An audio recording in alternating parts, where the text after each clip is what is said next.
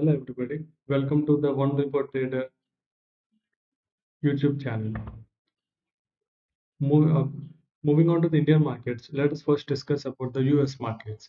The US markets has given a huge gap up and ended the day with a very much big candles. And due to this US market impact, the global markets opened with a gap up. And coming into the Indian markets, first let's discuss about Nifty. Similarly, the Nifty also given opened with the day with a huge gap up, and after that, they faced a very much huge resistance at particularly for Nifty. It was around 18,850, and facing that resistance, the entire day the Nifty went bearish, and coming to this particular area at 122, 120, Nifty, neither bank Nifty had any view at all. They are completely sideways. And after that, after 130, the market gave a very much bearish candles. And after the day, so because of those bearish view, the market was dragged to the yesterday's end. And after that, it was pretty much consolidation for the till the end of the market. So that's so that's for Nifty. So I'm coming into the bank Nifty, and in the daily time frame, you can see that as similar to Nifty, the day opened in a gap up, and after that, the day was bearish the entire day.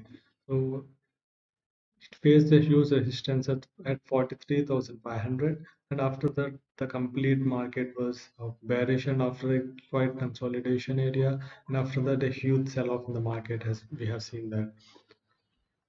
Well, I have found before ending the video, let me say some interesting logic. Okay, see, in a bearish or bullish view, there are two important things to remember. So let's keep aside a bearish view and let's move on to the bullish view because the markets are bullish. Uh, so nowadays, so let me talk about bullish view. So I have taken a Fibonacci retracement tool and I have put it at this point at this lower end, and I have dragged till to the top here. So the reason for me doing this was uh, because of to find this pattern here. You can see, I hope you can see the pattern there.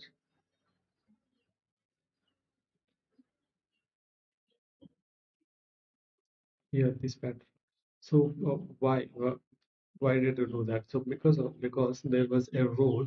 Let's consider this A and this as B and this as C. So in a in a bullish view, in a bull market, the ratio of so the reason for me saying this is here the ratio of B to C divides by B to A should be a Fibonacci number. So if that satisfies, if that division satisfies, if the result was a Fibonacci number, here one of these, so we can clearly say that uh, sorry, yeah, if the ratio was a Fibonacci number, we can clearly say that the market is moving upwards, and if there will be a particular point D, there will be a particular point D where that point might be a bearish signal. But for now, for me doing this was to show you guys point C. So the point C was exactly at point 5. It's a Fibonacci ratio. So so this rule satisfies this move actually.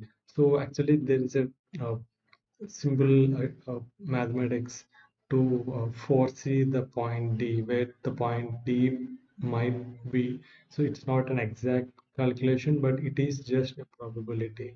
So if you guys like this video and do want to learn more from my videos, please do like and subscribe to my channel.